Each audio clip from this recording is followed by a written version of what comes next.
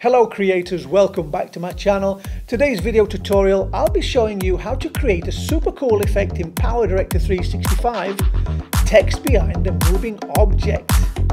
It's coming up.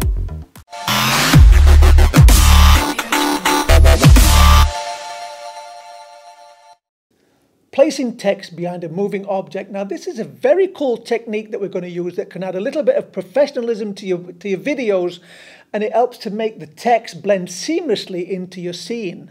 Are you kidding me?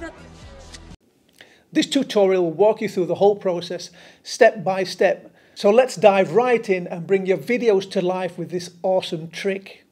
Let's take a look. Project open here. Now I'm going to be using the assets that I used from last week's video tutorial. So here in my stock media, I've got these 4 video clips. 2 of them are going to be good for this tutorial. I'm going to use this one and this one. So what I'm going to do is I'm going to drag this first one down onto the timeline onto track 1.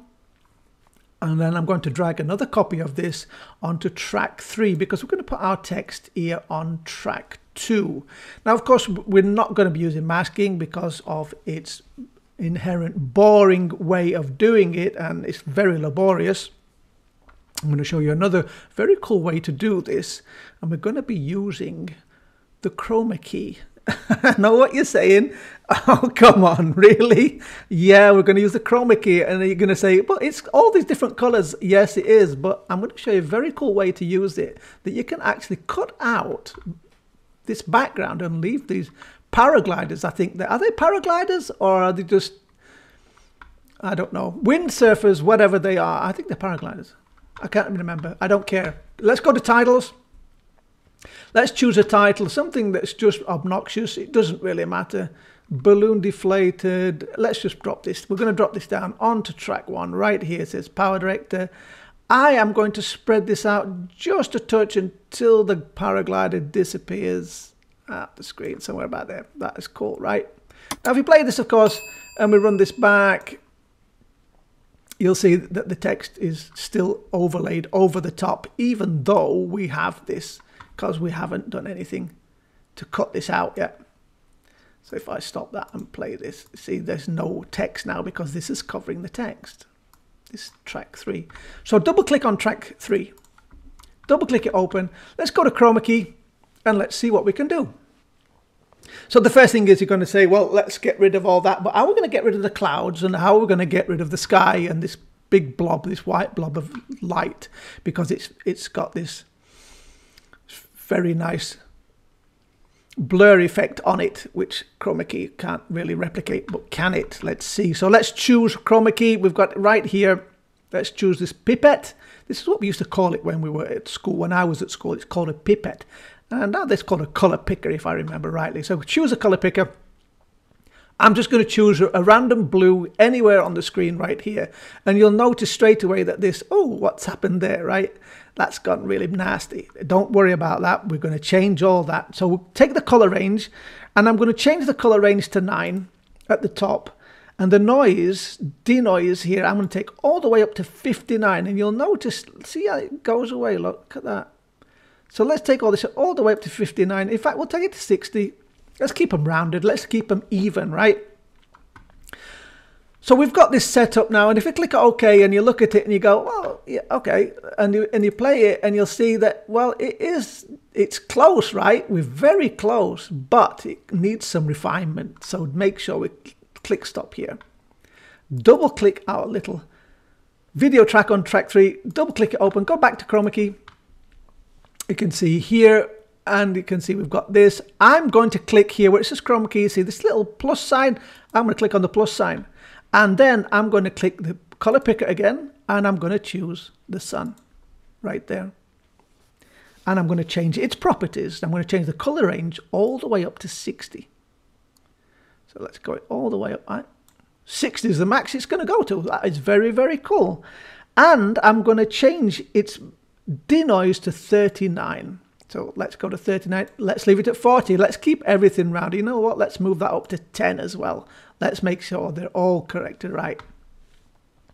Very good. Now I'm going to add one more in here in a moment. So let's click on OK and see what we've got now.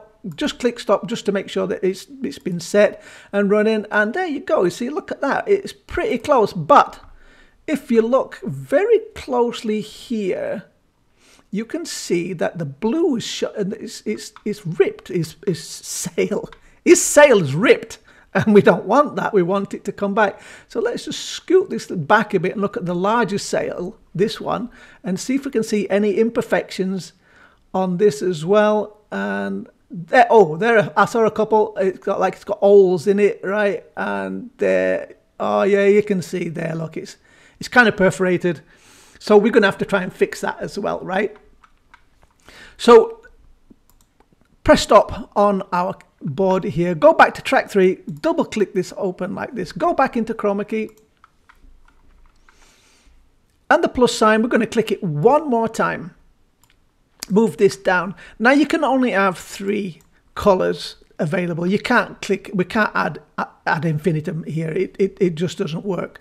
So the last one, click the color picker and we're going to click another white and we're going to choose the cloud here, right there. I'm going to set its properties to 20. I'm going to type these in just so it makes it easier. And I'm going to change this to 12. And I'm going to click OK. So now we've got it all set up. We're going to go back in there and we're going to mess around now with the options on those 3 colors that we've chosen. Now click stop just to make sure it's selected. Click play and then go see, oh, I saw it right there. There's something missing. Right about there. I can see right here, look, it's coming through. See that? So we need to correct that. So while we've got it selected right here, double click our track 3, go into chroma key right here, and now we play around with these denoise and color ranges. So we've got white here. So let's try this, start from the bottom and work our way up until we find out which one it is. So let's go here. Let's move the denoise. Does that do anything? That does literally nothing on this piece. So I'm going to put that all the way back down to where it was. We'll leave it at 15 now and change that. Let's change the color range. Let's see what we've got with color range. That doesn't do a lot either. We might be able to get rid of this one actually. I'm going to leave that at 20 now because I don't notice anything, but you're going to have to check it when we get to this one as well to make sure we've got it. So let's check this one now. Let's go to denoise and move that in. Ah, there you see, look, denoise. See that? It's made it more bigger right here. So let's drop denoise down until the perforations just disappear on our paraglider. Very nice. What about the color range? Let's try the color range, see if that has any effect. Actually does have quite a bit of effect. I can just see a small speck right there in the paraglider. I'm going to bring that down. Let's take it to 50. That's looking good. I'm happy with that. Now we can play it here and then carry on doing it this way so we don't have to keep going click OK and going back. So let's carry on from here. Let's click play and go forward and backwards using our next frame, using our full stop on our keyboard and the comma to go backwards. So we're pressing a full stop and we're going 1 frame at a time just to see what we've got. Is there anything? There's a little bit right there at the top of the sail. See that? And the edges are looking a bit nasty. Try the bottom one again.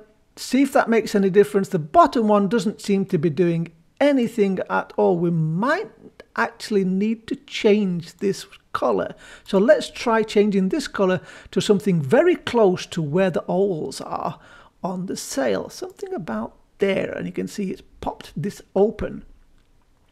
So let's try the color range and let's drop the color range down all the way down. That's gone all the way out. I'm going to bring this back up and let's try the denoise feature and drop the denoise down. That's brought it down a little bit more. This is bringing it down. This actually doesn't seem to be doing a lot.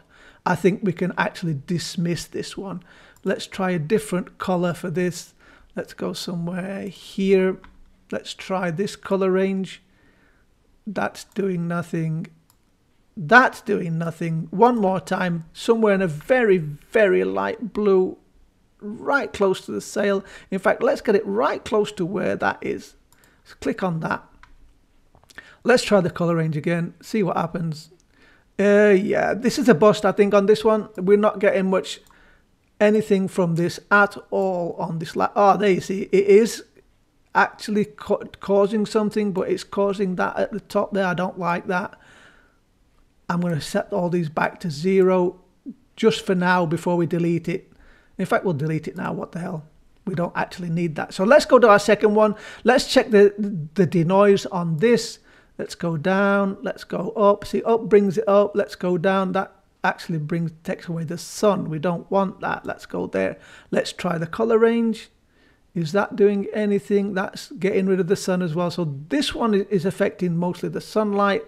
So let's go back to 60 on this, take it all the way up and bring this back up to 39 or 40, whereabouts where we were. Let's drop the denoise down, because you can see we've got the sails come back in again. Let's cut that back down. We'll take it down to 20. So now we've got to go on this one. Let's have a look at the denoise on this. Can we do? There it goes. Right there, you can see it right here. If I drop the denoise down a little bit, bada boom, bada bing, it's gone. Let's go forward with our full stop key. See where we're going with this. Is there any more coming in? Now we do have a problem here, Houston, with this one. So we'll come back to that one. Let's concentrate on this one for the moment. Let's just zoom it along a little bit. See how it looks. That is looking pretty cool. I'm very happy with that. We've managed to retain everything, so nothing shows through. However, this one is causing us a few problems. So let's just drop it back a little bit so we can see. There you go. You can see it's got owls here on the blue, which of course is this. Now, if we add another blue in here, another keyframe, it maybe go, but can we use this blue again? Denoise it. Let's see what happens.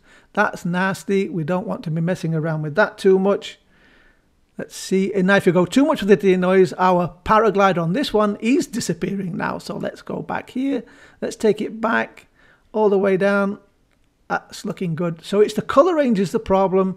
There you go. Take the color range a little bit more. 627 is looking pretty sweet for me. I kind of like that. And there you go. We've used chroma key to actually put text behind a moving object. Let's just click stop. Let's click play and see what we've got. How very cool. We have paragliders and text behind.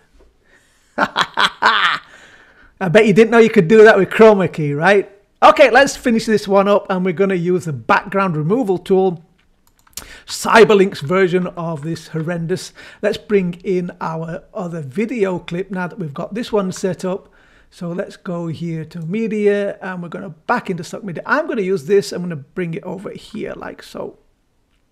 Double click it so we get our playhead come to the beginning right here, and we've got this little kid. He's on a wakeboard. Is it a wakeboard? I think it's a wakeboard, right? So we've got a little kid on our wakeboard right here. Let's bring another copy back down, drop it here onto track 3. Exactly the same as what we're doing. We're going to take this text. I'm just going to drag it across. I'm not going to keep clicking and messing around. So let's just drag it across, and we'll use it for this little video clip here, right here. And what we're going to use it for is what we're trying to do is we're trying to use the background removal tool. So I'm going to double click on track 1 and press the home key on my keyboard. It'll bring the playhead to the beginning right here. Make sure we're on track 3, of course, because track 3 is the one we're going to be using, and we want to go to background removal tool, which is here. And you just click on background removal tool. Now, will it recognize this? Because this is kind of small, and the background removal tool really, it says here only human figures can be cut out, which is a bit of a lie, to be honest, because if you've got something quite big here in the foreground, it will actually recognize it. So it's not necessarily true that human figures can be used. So let's just click on this and see what it does. Now, of course, you can't see anything's happened because we've got a video here on track 1. So click on the little eye just to disable this track and see. Oh, and there we go. A pretty nasty effect. There's some artifacts there as well. Now we've got edge thickness and edge feather we can mess around with, but we can't really do anything special with this. So let's try the edge thickness and bring that up a little bit. Yeah, why is it recognizing that piece of post there? I don't understand that. So we're going to have to drop this back down. Let's try the edge feather a little bit, see what happens there. That sharpens it up a little bit, and there we go. I think this is an absolute mess, to be honest. My version with the chroma key seems to have been a much better way to do this, but we'll see when we come back to it. Let's click this back on, and we've got our text. Let's click stop. Let's click play and see what we've got. Now it does kind of get over the text. It is kind of there. You can see it's it's not good. It's the board disappears. Yeah, I'm having trouble with that, definitely. Yeah, yeah. The chroma key seems to be a pretty good one. Can we use chroma key on this? I don't know. Let's try. Let's bring this back to the beginning. Let's press Home on our keyboard. Let's get rid of the background removal tool. I don't want to use that. Let's try chroma key on this one. Click on chroma key. Here we go. We've got chroma key here. We're going to choose a color. I'm going to choose this watercolor here for this. And we're going to just mess around with all these settings. I'm going to actually place these about the same we had in our first clip, which was about 10 and about 60, which is quite high. Let's drop that back down to 60. We just can't get it on those numbers, right? So there's our first one. I'm going to click OK, and what I'm going to do is I'm going to switch this off a minute so I can see, just so I can see what we've got missing here, so you can see this. So let's double click this again. Let's take our chroma key.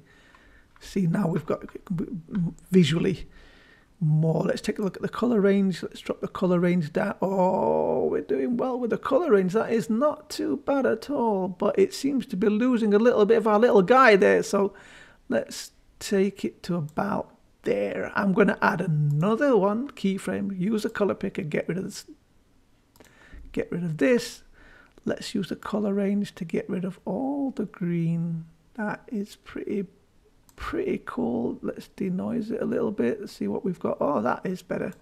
Let's denoise this bit. See if we can get this to come back a little bit. That's cool as well. One more, and see if we can get rid of the sky. In fact, I don't think we actually need to get rid of the sky, to be honest, because the text is going to be over and we want this guy to be cut out. So let's choose this, more of this water area, a little bit darker area here like this.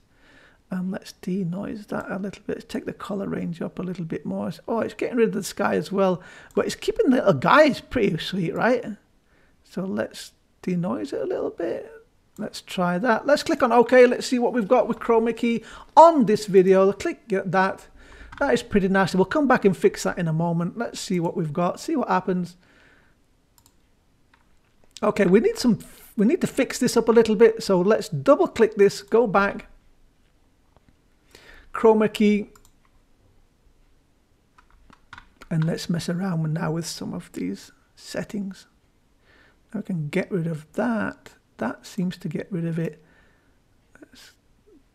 What about the color range? The color range doesn't seem to be doing anything on that at all. I'm going to leave it at that. Let's try this color range. Wait a minute. We've lost some text. Let's try that. Let's denoise this color range and say, that's bringing our text back a little bit, right? Let's take this up to 60.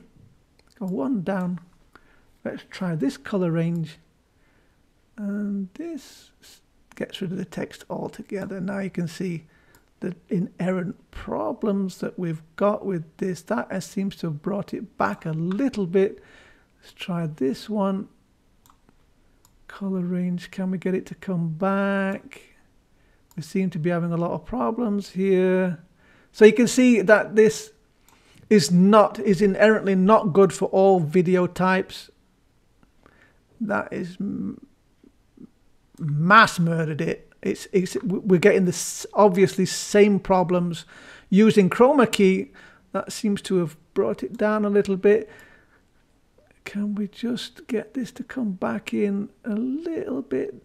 Would you notice that when it's flying over it? I don't know. Let's try and see what we've got here. Let's click OK. Let's go back to the beginning and play it again and see what we've got. Yeah, it's exactly the same as it is with the background removal tool. Very difficult because of the different color tones of the water and the kid here. So it's definitely a thing you want to try with your own videos and see what works for you and what doesn't work for you. If you've got a larger object here in the front, I would highly recommend that. Just click home. If you've got a larger object here, I would highly recommend you use a background removal tool. If you're still having problems with that, you could actually use a background removal tool, export your video, bring it back in, and then try it again with the chroma key. But after having done all that and messing around and everything else, would it be easier to just use a mask and cut it out with a mask? Because the time saving, messing around with these and the background removal tool is, yeah. A personal preference for me, I would use a mask. Simple as that, because these are just options that I'm showing you that maybe you can.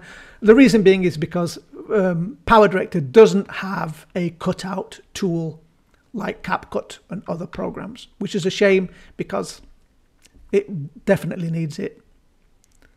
But give it a try yourself, see what it looks like on your videos.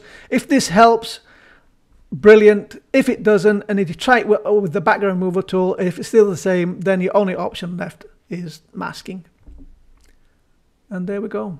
But the chroma key was a very good idea. This one was pretty cool. I gotta admit. Chroma key. Who would have guessed it? Give it a try yourself on your own videos.